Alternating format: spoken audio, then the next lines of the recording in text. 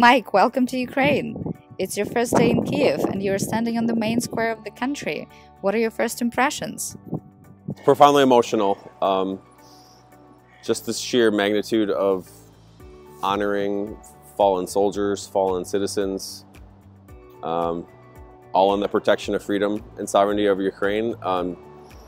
Just continues to hit home for me of the importance of the work that the small piece of the work that we do at the Worldwide Foundation to support the credit union system here. I mean, it's a small yet very important piece of the work that we're doing to continue to provide financial freedom while the great nation of Ukraine is continuing to fight for its freedom against Russian aggression.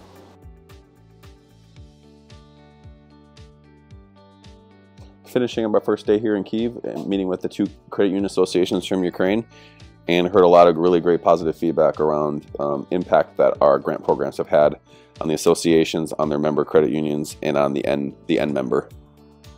Great piece of feedback we got from the associations was the efficiency and the speed in which we deployed grants to them through Project Stormbreak 2.0, and so that's a testament to the hard work that our team has put in making that a better process.